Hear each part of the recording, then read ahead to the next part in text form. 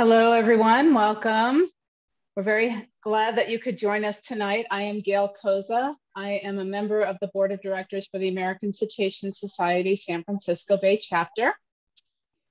And I'd like to welcome you to our monthly speaker series. Founded in 1967, the American Cetacean Society is the oldest whale conservation nonprofit on the planet. We protect and conserve whales, dolphins, and porpoises and their habitats through public education, research grants, and conservation actions. As part of our education programs, we offer this monthly speaker series, which features experts from around the world who bring you the most up-to-date information about whales, dolphins, porpoises, the marine and riverine ecosystems they inhabit, and more. This series features renowned scientists, conservationists, authors, photographers, filmmakers, and students who all share a common interest in conserving and protecting these creatures and their habitats. This event and all of our programs are wholly funded by individual donations from our community. If you would like to make a donation or become a member, please visit our website at acs-sfbay.org. We are grateful for your support. Tonight, I am delighted to welcome our guest speaker, Mr. Scott Benson, lead investigator of the leatherback turtle ecology program at NOAA's Southwest Fisheries Science Center.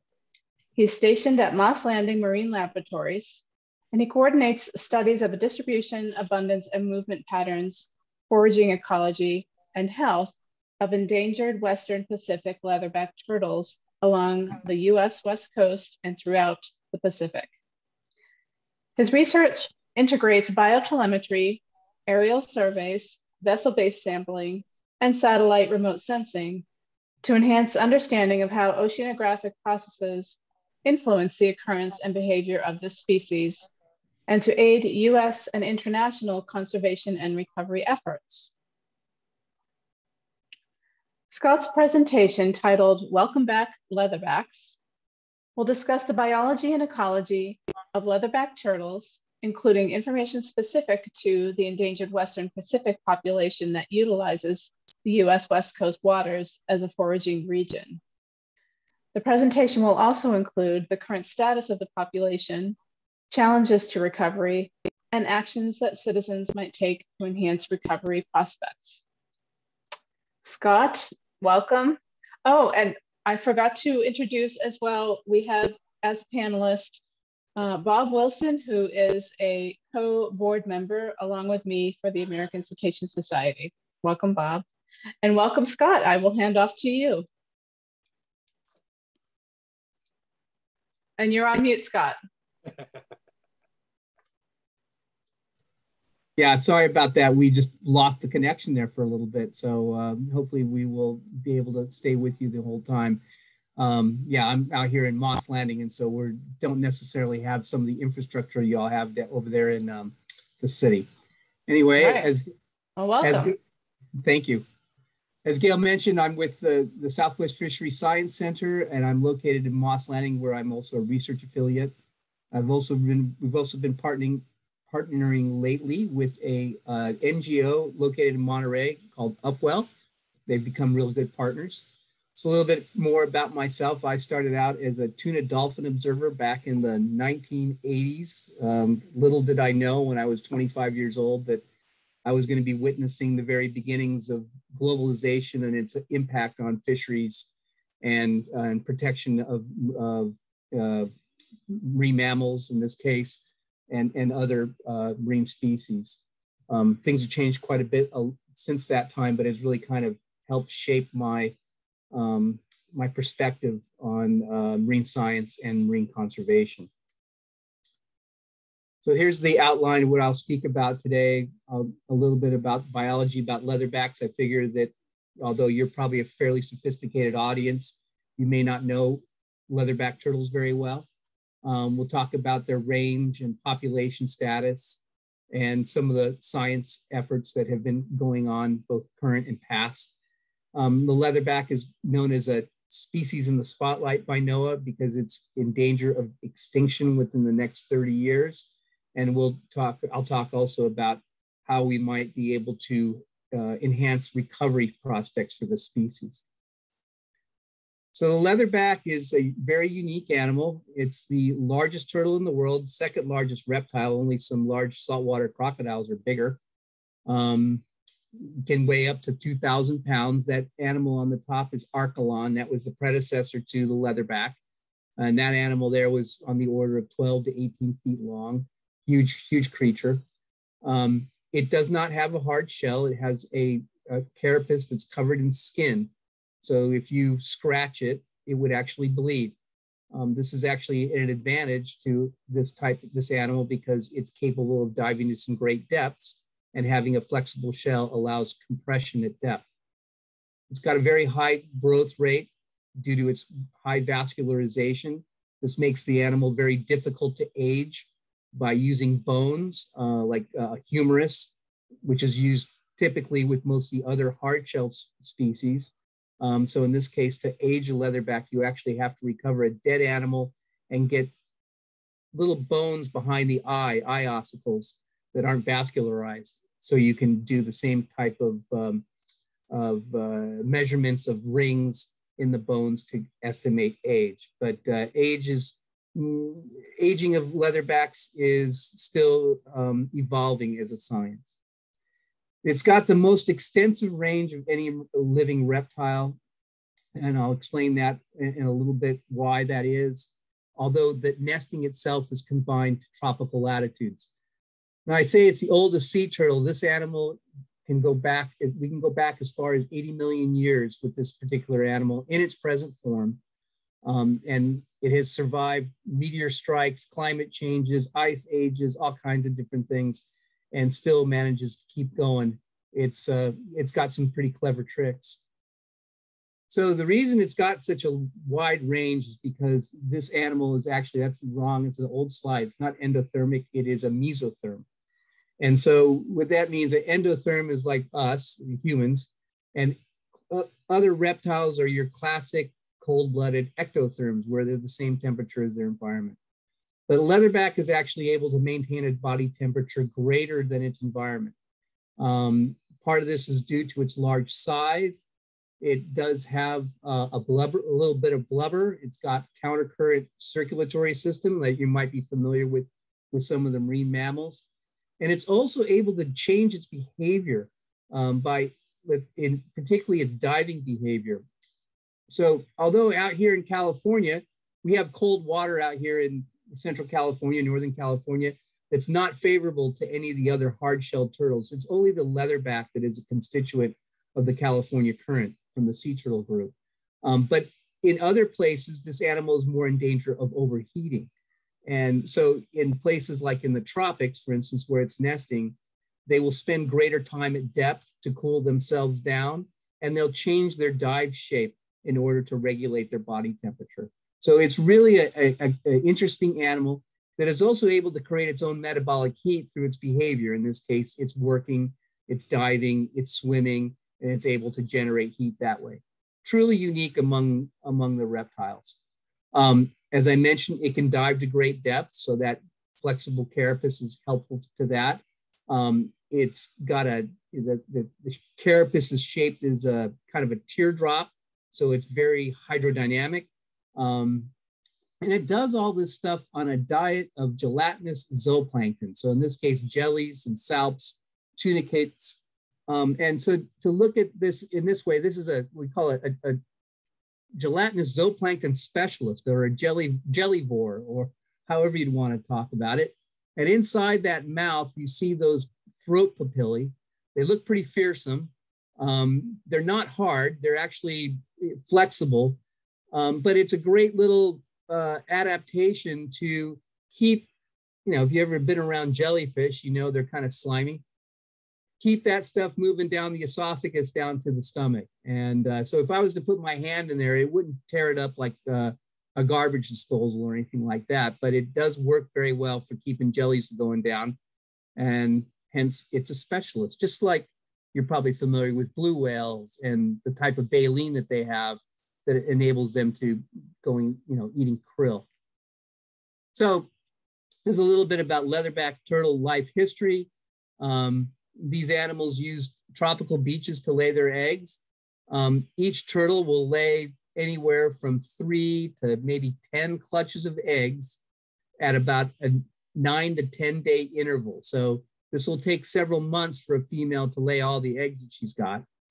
Each clutch of eggs is probably around 7 to 90 eggs, and it requires about 70 days for them to incubate in the sand at these tropical beaches. And then these little turtles come out, and they're about the size of a silver dollar, and head for the water immediately. And for the males, that'll be the only time that they ever interact with land. These are real sea turtles. They spend all their time at sea, with only the females coming back to land to lay eggs. Eventually, they find foraging grounds around the Pacific Ocean. In this case, we've got one right here off the coast of San Francisco between Monterey and Point Reyes is really kind of the heartland of that area. And they will stay there for the whole foraging season, which is about right now. They'll be showing up right around the 4th of July and stay around until November and do nothing but eat jellyfish. There's no mating that happens here or anything like that. They're just here to eat jellyfish. And when they're ready, they'll go back to the nesting beaches. Now, they don't go back to the nesting beaches every year. It's really on the order of every 3 to 5 years. So that's what we call the internesting interval or the remigration interval.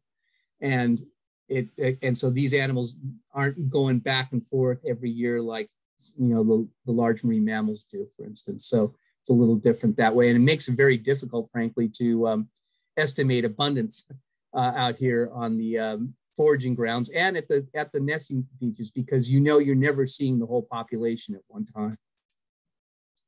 Leatherbacks are distributed throughout the world's oceans in the Atlantic, Indian, and Pacific Oceans.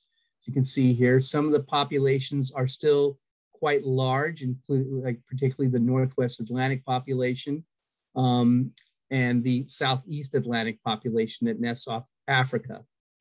The only unfortunate thing about this information here is that all these populations, despite their size, are exhibiting signs of decline.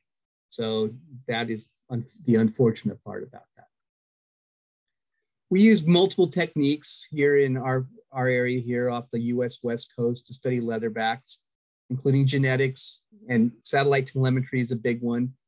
Aerial surveys, we won't be able to do anything without aerial surveys because these animals are rare and cryptic, and we need airplanes to be able to find them. We engage in oceanographic sampling and prey sampling and remote sensing as well. That animal there at the bottom right is the 3rd largest one we ever caught. It weighs 607 kilograms, so about 1,300 pounds. So we'll confine the rest of today's discussion to nesting in the populations in the Pacific, the major leatherback populations in the Pacific. And over here, we've got 2 populations. One is called the Eastern Pacific population that nests in the Eastern Pacific. And this might be the population that most people might be familiar with because maybe they've been in Mexico or Costa Rica to see nesting animals. Then there's also one in the Western Pacific that's using these island nations of the Solomon Islands, Papua New Guinea, Papua Barat in Indonesia, which is on the western half of the island of New Guinea. There used to be a population in Malaysia. It's now extinct. It was over 10,000 animals at one point.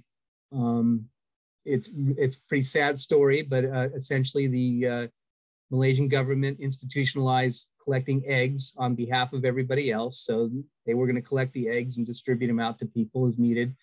They figured they would leave, 10 to 20% of the eggs in the beach in order to keep the population viable. And of course, that's kind of silly when you think about it.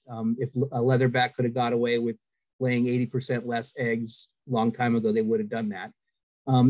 So that kind of institutionalizing egg collection, and then also at the same time, gillnet fisheries adjacent to the beach quickly caused that population to collapse. So it was getting pressure from both sides, both recruitment by having these eggs being collected and not, loss of hatchlings. And then also this pressure on these nesting females that were coming back to the beach and getting caught in these fisheries. So I think it's a good lesson to stay aware about and, provide some motivation that it hopefully won't happen to these other populations. Now, I'll go back to that. We differentiate these populations by their genetics. So in this case, it's the mitochondrial DNA that's differentiating Western Pacific animals from Eastern Pacific animals. So they are actually different, and there's actually a little different in size too. The Eastern Pacific stock is a slightly smaller animal compared to the Western Pacific. And if we look at telemetry, we also see this corroborated, if you will, or reflected in the telemetry, whereby the Eastern Pacific stock is using waters off of South America, so off the coast of Chile and Peru, whereas the Western Pacific stock is radiating out throughout various parts of the Pacific Ocean, and I will show you more here. So this population is unique because it's the only leatherback population in the world that actually has two nesting seasons. It's got a bimodal pattern. One peak occurs during July and the other peak occurs during January, February. And so I've got these in different colors here to show that these are animals that I put transmitters on. And the red ones were from the summer nesting group and the blue ones were from the winter nesting group. And then the greens are animals that I've caught here off the coast of California and put transmitters on. And what you'll see first and foremost out of this is that turtles that nest during the winter use the southern hemisphere for foraging areas exclusively, whereas those that nest during the summertime are using the northern hemisphere exclusively. And you might be wondering, because I did, why is that the case? Why would this be separated like this? And it has to do with what happens to these animals when they're little hatchlings. So what you see here on the left panel are 1 year long trajectories of hatchlings released from either Gemorus fometi, which you can see my cursor is over here, or in this case, Kamiali, Papua New Guinea down here. And what happens is that there is a shift in what's known as the New Guinea coastal current, and it shifts with the monsoons. So when the monsoon winds come and they change direction, it changes the direction of that coastal current. So the hatchlings that come out of these nest chambers and hit the water, if they hit the water during the July, August time, they're going to be pushed northward. If they hit the water during January, February, they're going to be pushed southward. And so that's what starts this whole thing off. But still, it's not the whole story. So what we have here is we call the learned migration hypothesis. So as I said, these little hatchlings are going to come off the beach and they're going to be moved either north or south, depending on what time of year it is and what direction the North New Guinea coastal current is moving. And most of them will go out and die because they won't be able to find any food and they'll starve or they'll become prey to other animals. So, a leatherback, let's say if it lays, 10 clutches of 70 eggs, maybe it's 700. Out of that, maybe we really don't know for sure that maybe one out of those 700 would actually live to be a reproductive adult. So those that do live to be reproductive adults, they've identified a foraging ground. They have survived and identified a foraging ground. And some of these are far away, like the one in California, which is the most distant foraging ground for this population. But there are other foraging grounds throughout the Pacific. And they come back as adults to lay eggs on the beach and mate offshore. And they come from these different foraging grounds at this one area of unification, which is the nesting beach. So this obviously makes the nesting beaches extremely important, and the waters adjacent to the nesting beach is very important because it's used by the entire population. Of course, their eggs will hatch and the hatchlings will go to some other place. So it's quite possible that a leatherback, for instance, that's using California as a foraging ground would have a progeny that ends up using the South China Sea as a foraging ground.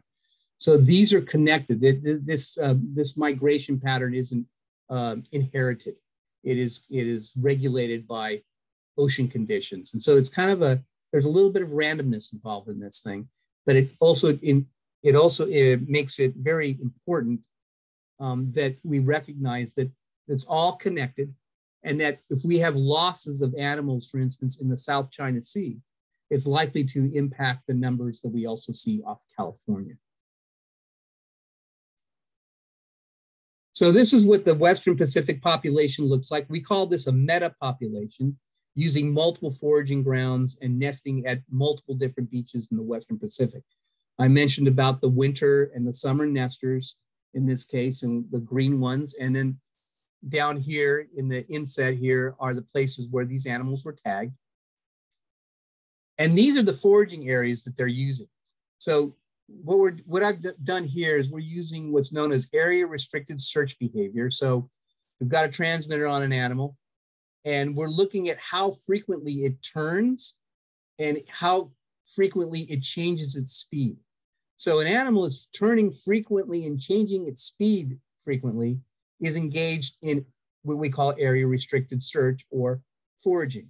And those are in these areas that have been circled here in gold or in the darker colors. So here's the South China Sea. We've got the North Pacific Transition Zone, California Current, down here in the wintertime off the coast of Australia, off New Zealand, some of them just around the corner in some Indonesian seas. These are very diverse habitats. Some are coastal and shallow, like California, for instance, or in the South China Sea. Some are out in the middle of the Pacific Ocean and over deep waters. Some are temperate, again, like California or down off of New Zealand and Australia. And some are completely tropical, South China Sea or these Indonesian seas.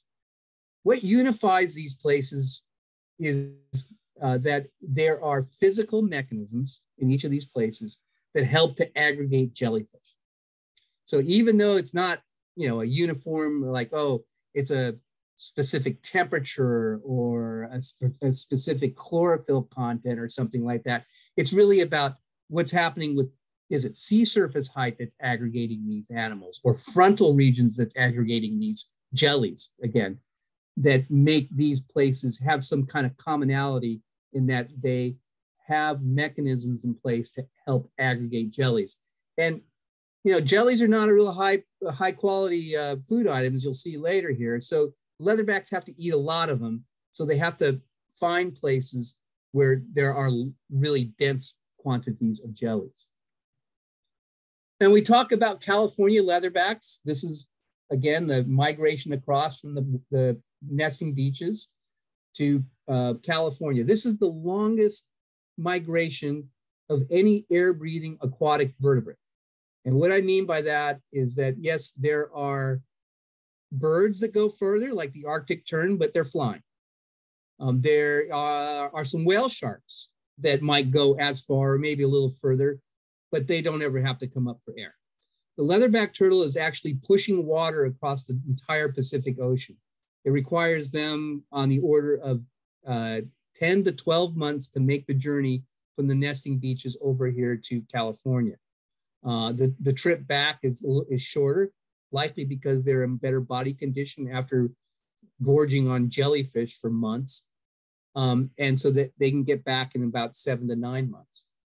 But the dominant pattern in all this is actually that green arrow here, which is, again, I mentioned before that these animals go back to engage in reproductive activities every 3 to 5 years. So what happens in between is they'll come out of here, out of California, usually leaving around late November, early December, over winter out here in the Eastern tropical Pacific, and then start moving on their way back to the California current in March. And that's the dominant pattern, as you'd expect if you're only going to nest every 3 to 5 years. Right here off Central California is really the hot spot, as I mentioned, between Point Reyes and Monterey Bay. This is a slightly dated figure, but nevertheless, it shows that there's some variability interannually with regards to the distribution of animals. We haven't been seeing as many in Monterey Bay lately, except for, in July lately. And this is potentially a consequence of the population declining. I mentioned May to November is when the main time is, and I usually get reports of animals around 4th of July. It's shelf habitat. So leatherbacks are really kind of renowned for being this pelagic species, and rightly so. They're moving all the way across the ocean. But when it comes to foraging, they're centered on the 50-meter isobath. So this is relatively shallow water, and they're spending most of their time in the upper 20 meters of the water column to get these jellyfish. So they're not engaged in really deep diving when they're foraging here. Water temperature is about 15 to 17 degrees, so kind of in the slightly warmer parts, slightly warmer pools, if you will, but certainly not what you would consider tropical waters. And even 15 to 17 is going to be way too cold for hard-shelled turtle. And these areas are known as retention areas or upwelling shadows. And this also helps accumulate or concentrate prey. So we have tremendous abundance of jellyfish here on the Central California coast.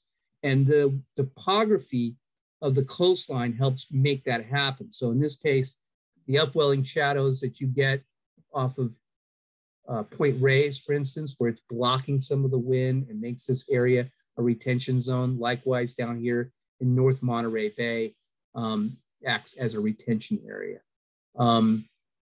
Also, I would say that the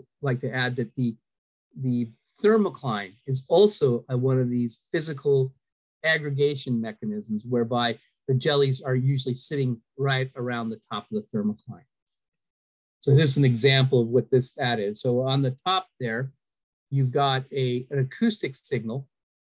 And so you can see where this bracket is. This is where the jellies are, and kind of blown this up here to show you. These yellow lines here are a dive profile of the leatherback with a time depth recorder on it. This is a blow up of that.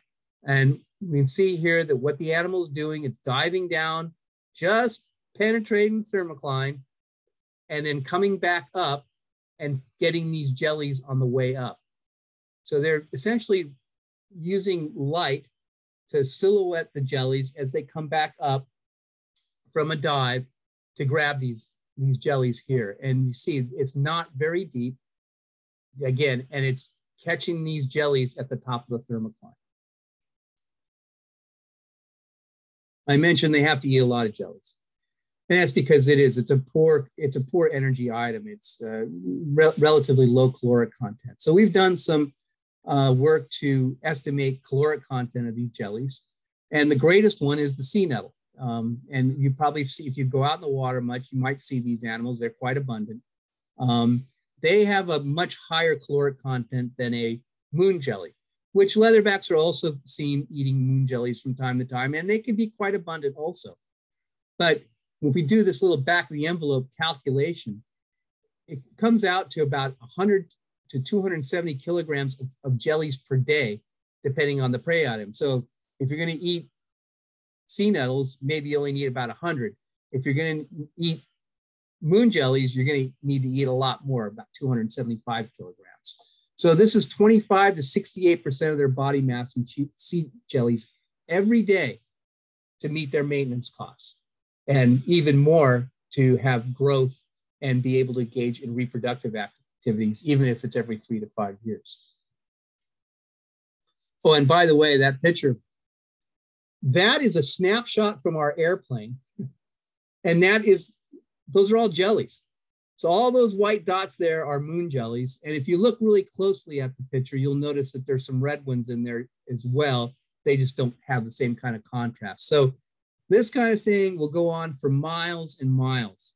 And we've said to ourselves often, if we fell out of the plane, we wouldn't even hit the water. We'd just land on jellies. Recently, we published a article in 2020 in Global Ecology and Conservation about the trend that we've noticed here in California. And so this is from our aerial surveys dating back to 1989. My wife, Karen Forney, actually started this. She was doing surveys for harbor porpoise and asked somebody at the time, hey, I'm seeing these leatherback turtles. Do you want me to record these? And people said, yes, please do so. Keep doing that. And so we kept it going. I got and started getting involved in 2000. And during that time now, we can see this trend in abundance off the foraging ground here. So we've essentially documented an 80% decline in the number of turtles at the foraging ground from 1990 to 2017. So that's a 5.6% decline every year. Inside this figure here, you'll see this gray line.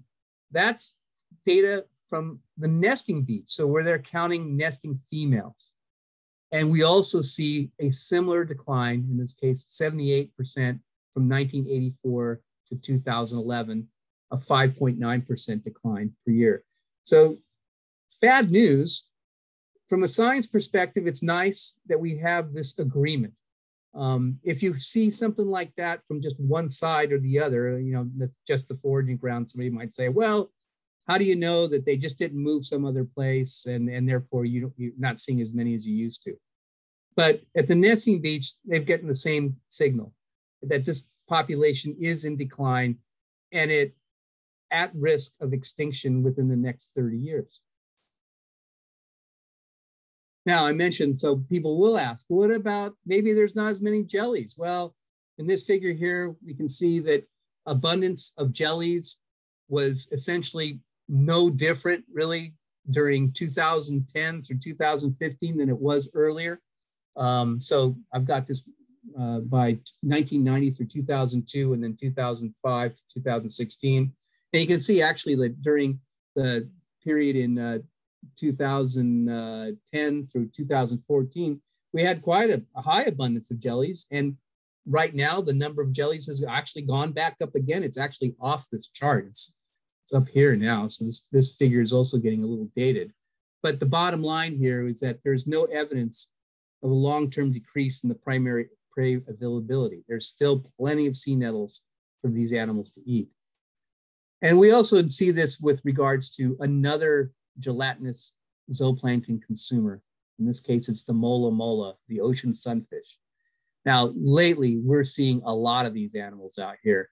This is a picture of us trying to catch a leatherback turtle again, up here at the top. And we had to cut out this large mola mola. You can see they look fairly similar in their size and color. Notably, this mola mola is defecating here sea nettles. So they're eating some of the same prey items. And when we look at mola molas, in this case here, in this figure, I've got mola molas in blue, leatherback turtles in red stars. And we see quite a few of these large mola molas. I've only plotted the big ones, and these are animals that are on the order of over 4 feet in length, so 4 feet plus the big ones. And you can see that they overlap quite well with leatherbacks. But despite the fact that leatherbacks have declined, the molas have remained very abundant. And as we have kind of a leatherback to mola ratio, the molas are up as leatherbacks are going down. So we're going to do some more analysis with this in the future. But again, it's another example that, yeah, the trend that we're seeing is real. It's not just a consequence of a change in habitat. Looking at it all together, this is the Pacific Ocean populations. I've got the Malaysian population, as I mentioned here, extinct. These are the populations in gray from the Eastern Pacific, so Mexico and Costa Rica. And you see they're basically banging on the x-axis on this thing. And then here's our guys in red, the Western Pacific population. There is an opportunity for them to recover, but we're getting short on time. And now you might have heard about this animal. This is a survivor. This is Bumpy. Bumpy is a male leatherback that we first saw and caught and tagged in 2016. And then again, just recently, this last October, in October 2021. His name is Bumpy because his carapace is somewhat deformed. It looks like he has had a run-in with a boat or two over time, but he's survived the wounds, but his carapace is a little bit bumpy, hence the name. And these are his tracks. And you can see in these cases here, they're fairly similar tracks. It's great to see that Bumpy's still out there and able to survive this despite the plight of the population, although a little concerning that this last time he stopped transmitting in late March, whereas previously we got signals all the way into late July. So we hope Bumpy is okay, but it's kind of an inspiration really to see one of these animals multiple times. Really interesting to catch the animal in the same place in twice. So leatherbacks there's a lot of threats to leatherbacks on land at sea. Direct harvest of eggs and adults on the beaches.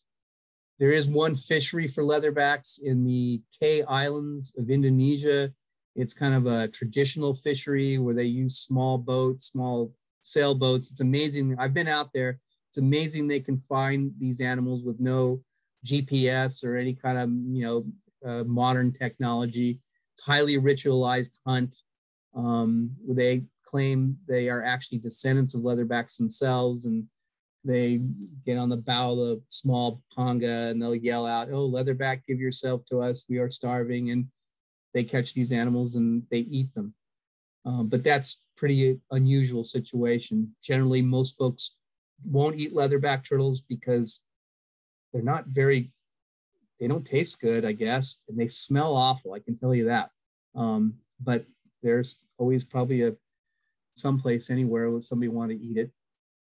Introduced predators, pigs and dogs, create havoc at the nesting beaches. Coastal development at some of the other areas, like for instance, Costa Rica, where these really nice beaches that leatherbacks have are places where people want to put their houses and resorts. Fishery bycatch is the biggest problem. Marine debris and pollution is an issue. Climate change. It is now only because the population has declined so far. In the past, leatherbacks, when the population was robust, they had all kinds of neat little tricks to get around climate change. But now, because the population is so reduced, it's going to be a problem for them. Mentioned that leatherbacks are a species in the spotlight for NOAA, one of 8 species considered most at risk of extinction in the near future. These are the 5 top recovery actions, and I'm going to just go through these next. So, priority action number 1, reduce fishery interactions. Leatherbacks are primarily interacting with swordfish fisheries, swordfish and tuna. And swordfish and tuna are caught usually either with a pelagic long line, like you see up here, where you've got all these hooks hanging off this line here, and this line can be upwards of 20 miles long. The other way people catch these things are with drift gill nets. And so off the coast of California, we still have a drift gill net fishery, although it's being phased out now, both by the state and federal actions are phasing out this drift gill net fishery. And you can see that it's not a very selective way of fishing. Pretty much anything that comes into it's going to interact with it. They also can interact with coastal gillnet and fixed gear fisheries. So like, it doesn't happen a lot. It's very infrequent, but for instance, the Dungeness crab fishery or groundfish fisheries that use fixed gear also have a probability of interacting with leatherback turtles.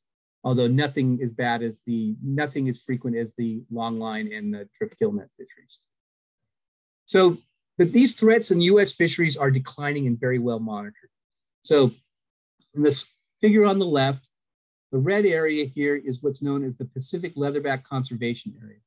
And this area is established from 15 August through 15 November, meaning that it's a static fishing area closure. So nobody could be fishing for swordfish with drift gill nets in this area between 15 August to 15 November. Now, it turned out to be extremely successful for leatherbacks, but it came at a great cost to the fishery in terms of opportunity to use that area.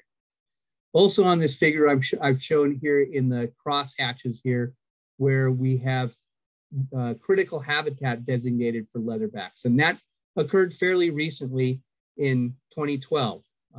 You can see they're fairly large areas.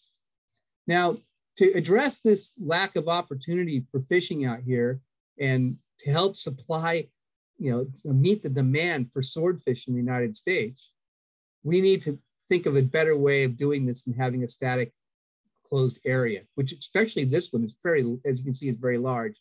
And to do that requires what's known now as dynamic ocean management. And so in this figure here, there's a little abstract here, but essentially what we've done is we've used our telemetry data, and folks have processed it to create models to find out, okay, in this case, is there a temperature affinity out in the middle of the Pacific Ocean? This product was made for the Hawaii longline fishery. And it essentially came up with these areas Z1, Z2, Z3 are areas to avoid. Don't put your gear and your long lines in that area because you're more likely to catch a leatherback. Now, these fisheries are regulated with quotas. So typically what would happen during the year is like they may pay attention to this, they may not. But as they start getting close to a quota, yeah, this little tool becomes pretty important in terms of helping them avoid interacting with leatherbacks, essentially reducing the overlap between the fish and the turtles. Another way to exploit a separation in space is in a vertical dimension. And so this is a new fishery that's been occurring off the California coast called the deep set buoy gear fishery. In this case, we've got leatherbacks up here at the surface, an air breather, and swordfish at depth during the daytime. And so by having your gear at the bottom of this deep set stuff here, in this case, we're down to about 800 feet down, you can exploit this separation in a vertical dimension, catch your swordfish, and avoid catching leatherbacks. This is another way to reduce fishery interactions. But the leatherback is what we call an extreme transboundary species. The California current is probably the safest place in the whole Pacific Ocean for a leatherback, thanks to the laws that we've enacted and the regulations and the innovation of our fishers. But this has to be carried out at a much larger scale if we're going to see recovery of the population. This is an example showing data that we've got from putting transmitters on turtle and overlaying them in areas where fishing effort, in this case, longline fishing effort, was occurring. All those little lines that you see out here, those little bubbles, those are all the exclusive economic zones of various countries throughout the Pacific. And the bottom line here is you can see especially in the warmer colors are areas where the probability of interacting with a fishery is greatest. And it's really concerning, particularly right adjacent to the nesting beach. That's, if there's going to be, a marine protected area, for instance, is going to be addressing leatherbacks, it'd probably have to be off the nesting beaches, because I don't see how you're going to create a marine protected area that spans the whole expanse of the Pacific Ocean. It would be pretty difficult. And then in this picture here, it shows you kind of what you're really up against. This is an image that shows 3 months of fishing effort. And it's kind of hard to see here. I've put Hawaii on here just to put a marker for you. San Diego would be up here. Down here is New Guinea, the nesting areas. And all this light out here, it's all fishing vessels, just during 3 months of fishing effort in 2019. So the yellows are foreign boats, the pinks are US boats. You can see we've created these protected areas, if you will, around the Hawaiian Islands and some of the US territories out here in the Pacific where we don't permit fishing. But you can see what a crowd it is out there, how much fishing effort is really going on with this image. It's really quite dramatic, actually. So we need to be working with other nations in what we call regional fishing management organizations. And so essentially the Pacific Ocean has been divided in half by the Western and Central Pacific Fisheries Commission and the Inter-American Tropical Tuna Commission. And essentially what they're responsible for is for managing the fisheries. So they're mostly interested in not making sure they don't overharvest things like big-eye tuna or yellowfin tuna or bluefin tuna, those kinds of things. They don't really do much action when it comes to trying to address the bycatch of species, whether it be turtles or marine mammals for that matter. So these RFMOs have to be engaged. They were set up by the United Nations. In contrast to our longline fishery that's out in Hawaii, that has 100% observer coverage in the shallow set longline fishery, these guys here are in the single digits with regards to observer coverage. So we need much better engagement with these RFMOs.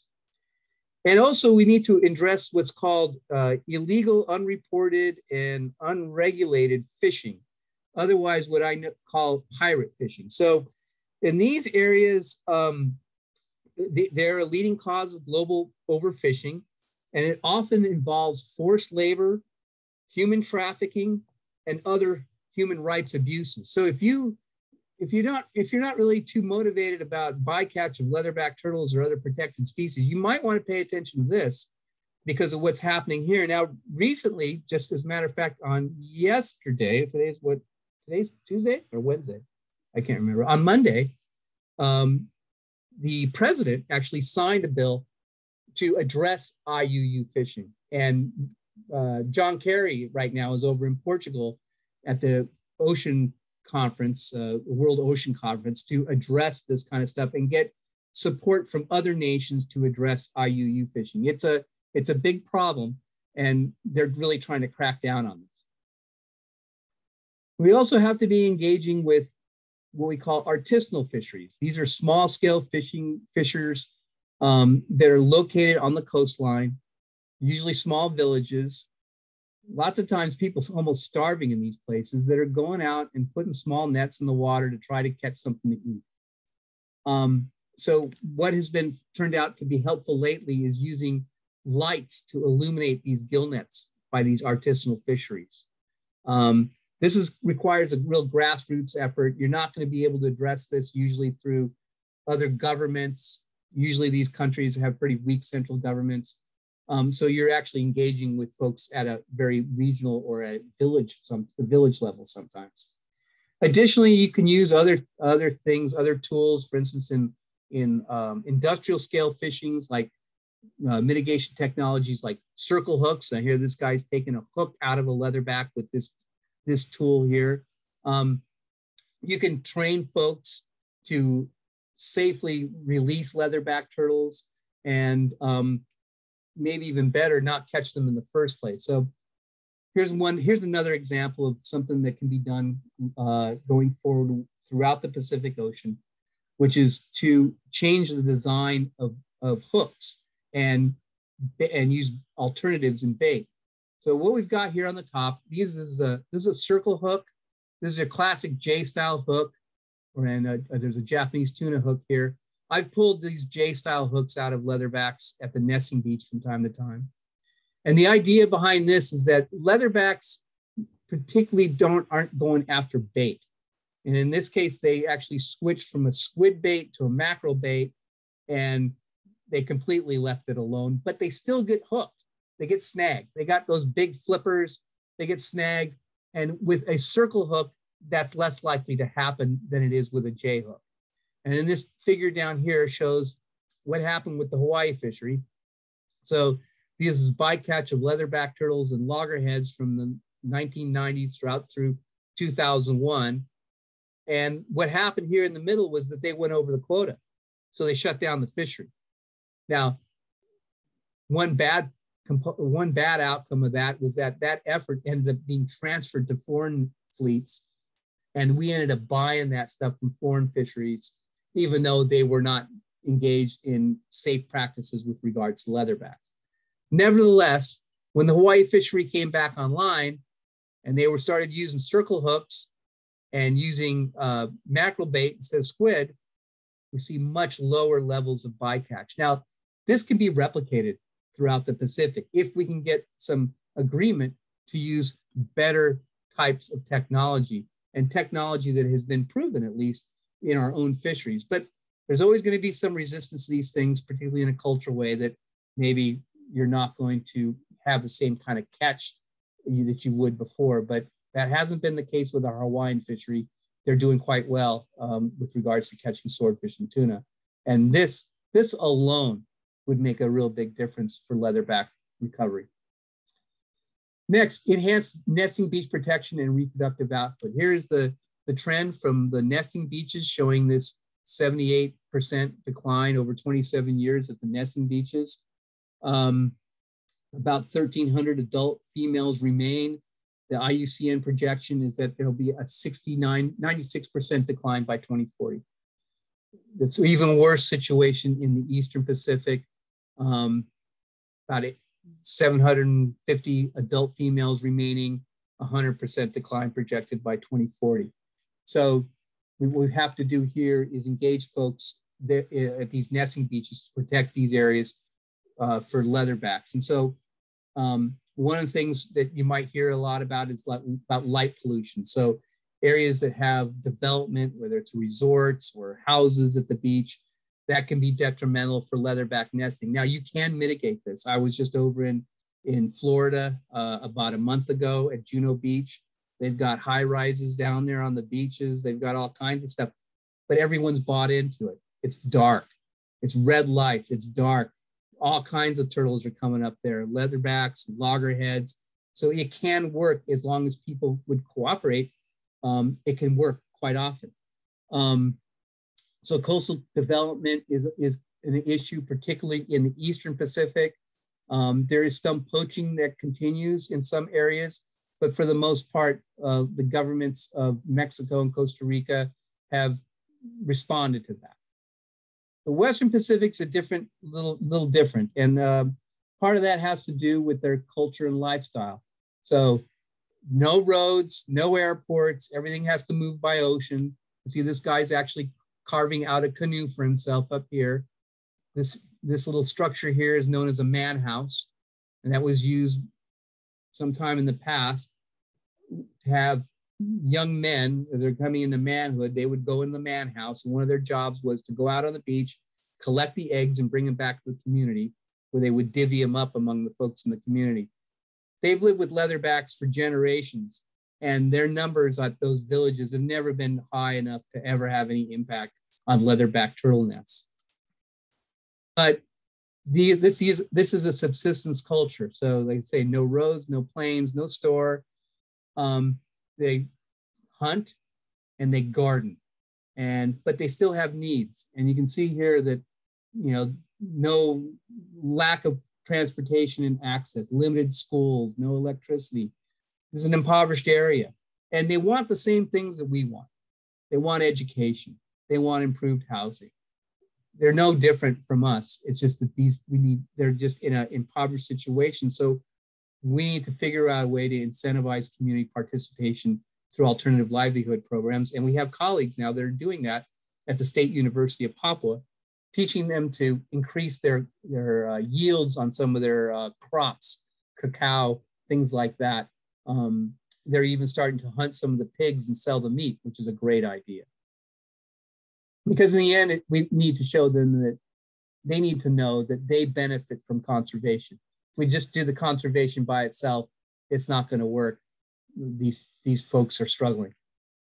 So they're engaged in the activities of the beaches now.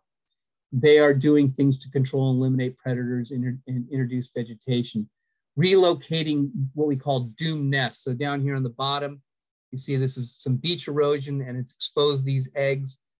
They know where this beach erosion is going to occur, so they can move eggs like this to areas like this little hatchery over here that are going to have a much greater likelihood of successful hatching.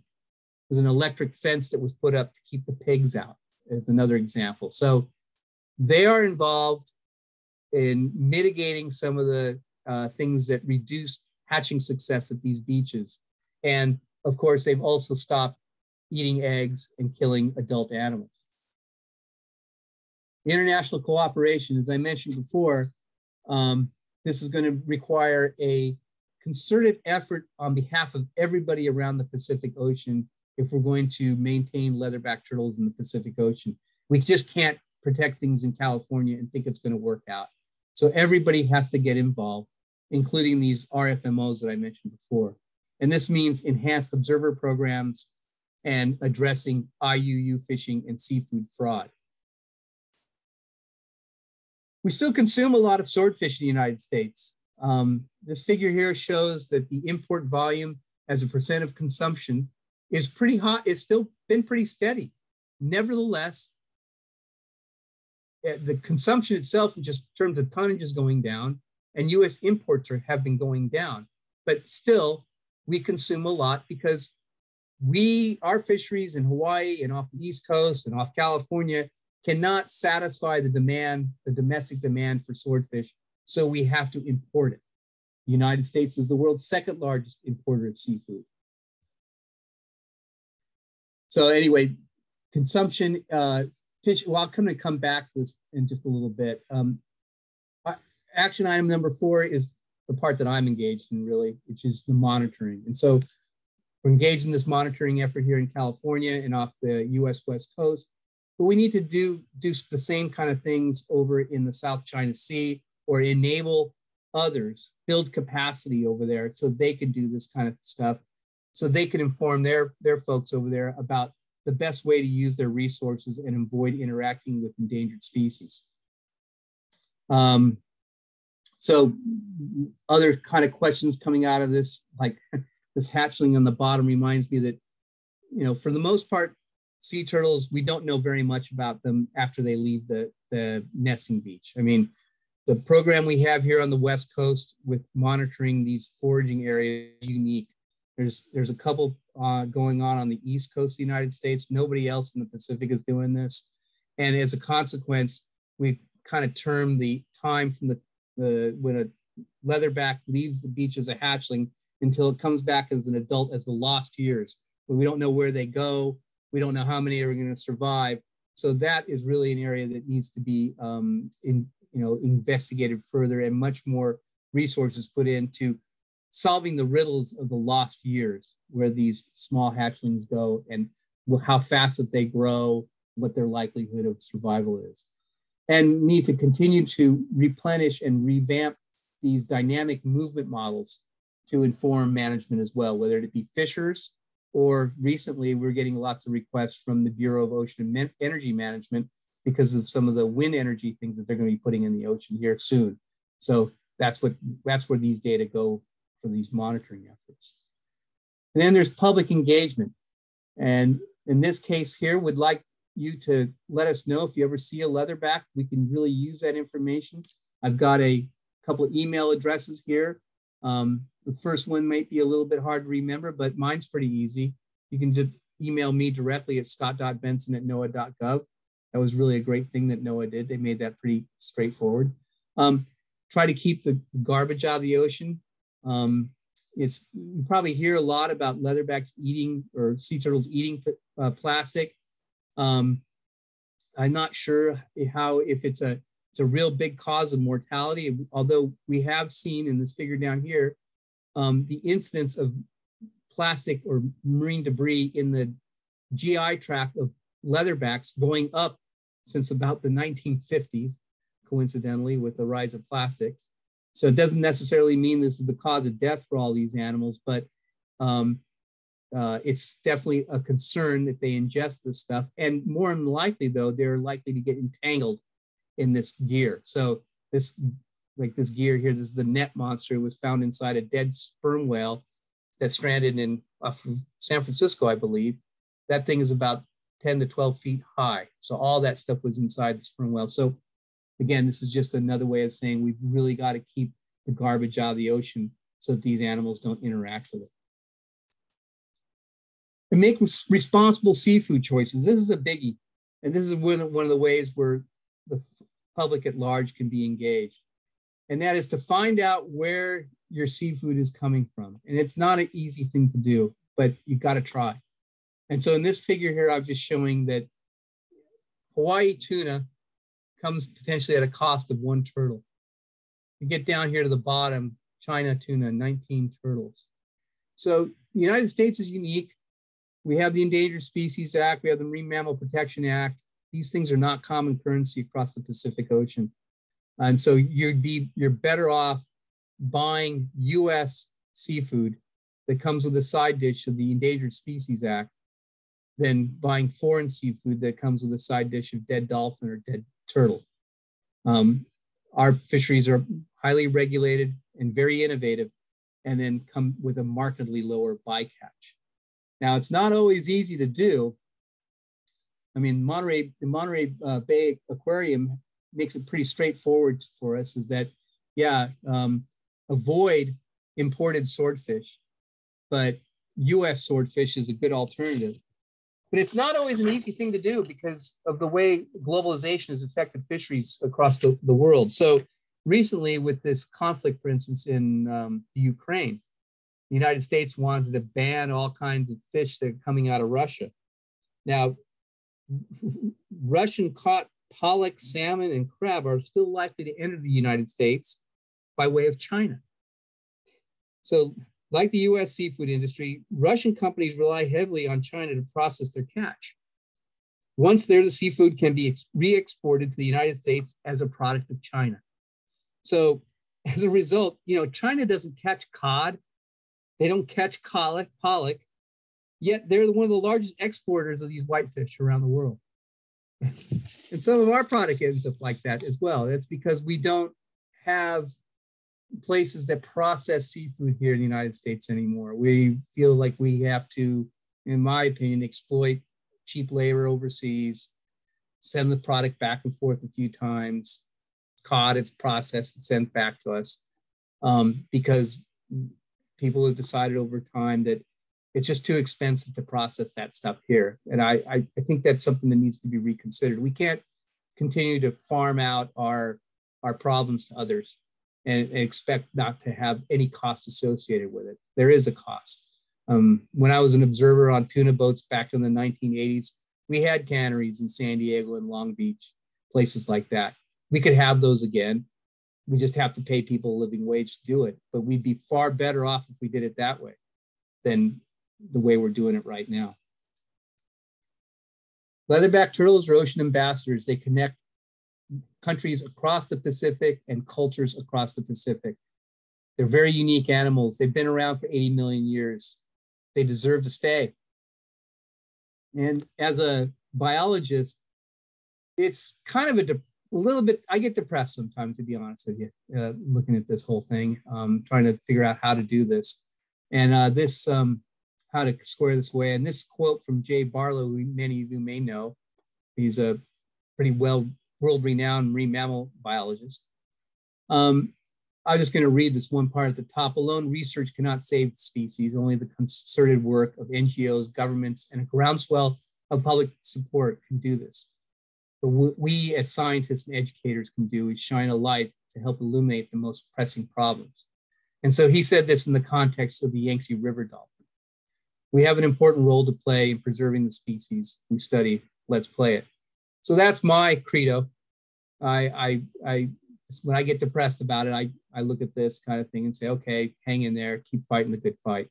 But obviously, to really affect change and enhance recovery prospects, everybody around the Pacific Ocean needs to be engaged. If you want to know more about leatherback turtles, you could look at some of these websites. There was a fairly recent review of a global review of the global review, of leatherback turtles that was published in 2020. We also have some videos and things like that online at these websites you can see here. And that's all I've got for today. Gladly take your questions. Oh, and in the meantime, while I'm taking your questions, I thought maybe we could play a video. This is raw video that I got from putting a camera on the carapace of a leatherback turtle off of San Francisco back in this one's from 2017. So let's see if this works for you. You got the video going? Can you see it's it? going. Yes. Great. Okay. Fantastic.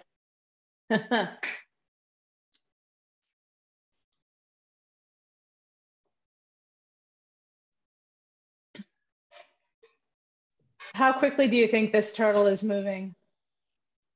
That right now, since it's foraging, it's probably only moving about a couple kilometers, an hour, not very fast. Now, they're capable of doing some pretty short bursts. And when they're starting their migration, they're going to do probably around 50 miles a day. So they can put some distance in, definitely. But when they're foraging, they're not moving really extremely fast. And you can see by the light in the water that that animal's not very deep either. It's only about, it's kind of just essentially lurking beneath the surface at about 10 meters or so. Excellent. All right. This will be a great accompaniment to our questions. Bob, do you want to take a look at the questions that we have? I do. And Scott, you did such a good job. We didn't get a lot of questions, but they're going to be interesting, the ones you get. The first one was anything special noted during the blob? Remember the 2014 to 16 marine heat wave that we had? Well, not really by myself, because I've learned over time that research dollars are scarce. And when we've in the past had an El Nino come in, we had less turtles around. So one thing I didn't show you here today was that in the past, we noticed a relationship between upwelling strength and abundance of jellies or turtles. So in years we have strong upwelling, jellyfish are abundant, and hence we got lots of leatherbacks on the coast. In poor upwelling years, it's the opposite. And so we had this nice relationship between strength of upwelling and leatherbacks. So when I see something coming like an El Nino, when I have very few research dollars, I'm not going to propose going out there and trying to do this work, because although it's interesting to me as a scientist, funders aren't usually very satisfied to learn that you spent their money, went out on the ocean, but didn't see anything. And so I did not do anything during the blob years. I can tell you that there were less jellies during the blob time, and that the habitat compressed for certain, but its impact on leatherbacks for me is largely unknown. Now, here's another one that's going to be a tough one because it's pretty broad. And I think it relates to priority 3. And it is it known what steps the nations would take to stop or prevent the illegal fishing or abuse of rights? Yeah, they need to be tracing the product better. So what happens with these IUU fisheries is that they are staying out to sea for years. I mean, again, these folks it is forced labor situations. They're staying out to sea for years, and they're transshipping the product from one boat to another and having that go into a place to offload it. So there needs to be regulations, if you will, that when something is offloaded in a location, we know where it came from. And in this case, I think something like blockchain technology might actually be useful to do this. Here's a general one regarding feeding, 3 parts to it. And is how do leatherbacks find their food? Is it through smell, water temp, current time of year? Do they intentionally fast? And what do hatchlings eat? Okay, all good questions. So leatherbacks do have a good sense of smell. And I'm sure that they're able to use their olfactory capabilities to zero in on stuff. Visually, though, we can see, like in this video, that they are actually using vision, often to silhouette a jellyfish that's above them to catch them that way. The little turtles, yeah, they're after small gelatinous zooplankton, and they're kind of at the mercy of good luck. Particularly when they're really small and not really very strong swimmers. They're going to get infected out to areas of the ocean. They're going to carry some resources with them as soon as they leave the beach, as leftover, if you will, from being in an egg. So a little bit of that protein that way, but that'll only last them for about 5 days. And then after that, they better hope that they're in a place where there's some other things to eat, otherwise they'll just starve. And that's probably what happens to most of them, is they end up starving because they can't find resources. So here's a good question. How do they swallow food and not get water either fill up their stomach or in their lungs? Well, they have a way of not getting water into their lungs through a glottis, essentially, in the esophagus, but they do swallow a lot of salt water. And what they've got are a gland right near the eyes that helps extract salt. And when you see that at the nesting beach, it looks kind of gross, maybe, because it gets all caked up with sand and things like that. And people say funny things like, oh, the turtle's crying because she knows she'll never see her babies. But what it is it's extracting salt. And in some of these videos, we've talked about this in the past, that you can see that salt gland doing its action with that kind of slime coming out of the side of the eye. And people have asked, is it possible that that thing is also helping the turtle avoid getting stung by a jellyfish? I have no idea. Okay. Is there any current pending legislation, either state or federal, that addresses or might help leatherbacks that we could do something with? I think what I think needs to happen is that we have to put everybody on a level playing field. So we have to demand from our elected folks that the same kind of regulations that we have on our domestic fisheries, those same kind of safeguards have to apply to anything that we import. It's got to be a level playing field, and there's got to be some way to demonstrate that that's in fact what's happening, whether it's through observer programs or VMS monitoring, things like that. That's probably the number one thing I think could be done, because our fisheries in the United States have demonstrated they can do it. So if we're going to import this stuff, it's got to be at the same level. If you can't get to that level, then you don't get access to our markets.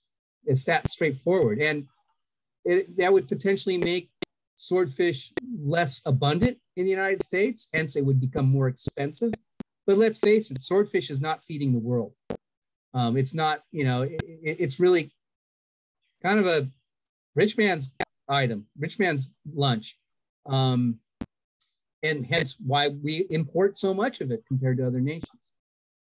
So I think that's what you have to do, is kind of demand that the same kind of regulations that we have on our domestic fisheries are the same as we demand the same of the stuff that gets imported from elsewhere. Okay, here's one about eggs. How so many eggs get formed at once? It's obviously different from like birds. What's the physiological process? I don't know. There's quite a bit about leatherback biology I still don't know. But you could ask somebody who knows. There would be. You could probably look it up. Yes. All right. That's all right. Now I noticed this as well, that in the opening, your title slide, you've got a net out there to catch a leatherback, and that net looks smaller than the leatherback. So the question is, how do you catch leatherbacks at sea to tag them and bring them in the boat? And how long do they stay up at the surface where you can, where they're visible? Okay, the second one first. They're at the surface for about a couple minutes, maybe as much as 4 minutes at the surface. That would be a long interval. To catch them, you have to have a really good boat handler. And I've got one in John Douglas over at Moss Landing Marine Laboratories. We essentially sneak up on the turtle from behind. We don't let it know that we're there. And we get it kind of right on the front corner of the vessel on the right side. And I put that hoop net down. The net essentially breaks away from the structure of the hoop itself. So it becomes a bag. And so the turtle is essentially in a bag, and that's how we are able to, get it initially.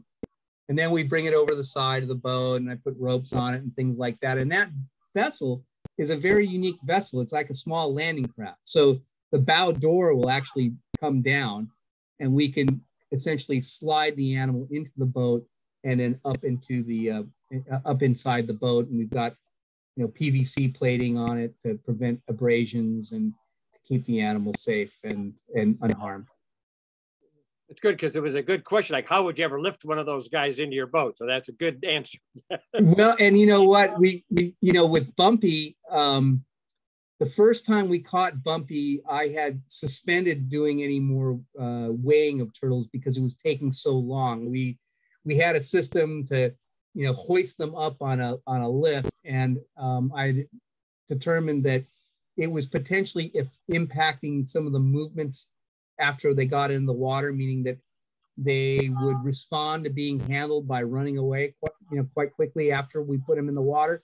So I suspended weighing them anymore until this last year, where we got this nice relationship with this NGO, Upwell. They bought us a livestock scale, and we actually have that on the deck of the vessel. And so when we caught Bumpy the second time, we were able just to slide him up on top of this thing and get a weight. And he weighed over 1,460 pounds. That's the biggest one we've ever caught. Here's another technology question, which is, you use aerial surveys, but airplanes are expensive. Have you considered using drones? Yeah, we have. And we were doing that last year. It was like looking for something in the dark with a flashlight. I think that technology has some promise for the future, but right now I'm pretty skeptical. I don't think you could find one. They found molas, but they're super abundant. They even found jellies, but they're very abundant. But you're looking for something that's rare and cryptic, and it's not traveling in a school or anything like that. We're going to try it again this summer, but I'm much happier having our manned aircraft team. They got 3 to 4 people in a plane, so that several pairs of eyes. And when they're doing a circle for something, they have to do a wider circle. They're seeing a much larger area. They're much more effective at finding leatherbacks. But that technology with the drones will improve, and I'm going to keep an open mind in the meantime. Well, thank you. You've answered all of the questions that have been asked, and I'll turn it over to Gail. Thank you so much, Scott. We really appreciate your time and all of this wonderful information. Just for the group, if you are interested in some of the email addresses actually there were 2 email addresses that Scott provided that you could submit any information about sightings of these magnificent creatures in the chat. So have a look at that. And also the recording of this video will be made available on our website and on YouTube within roughly a week. So if you want to go back and pull any information, like the website listings that were at the close of the deck, that will all be available in the video very soon. So thank you so much for your time. We hope you enjoyed this. Well, thank you. Like I say, it's really, it's always an opportunity I'm going to take to present things like this to the public at large. Writing papers between ourselves, to our peers, this is the common currency we use in science, is to write papers for journals and things like that. But actually being able to speak to the public at large, it really has a much larger role in this than we do as researchers, is very important to me. So I really appreciate the opportunity. Thank you. It's our great pleasure. Thank you, Scott. And thanks everyone for joining. Hope to see you at our future events. Have a good night.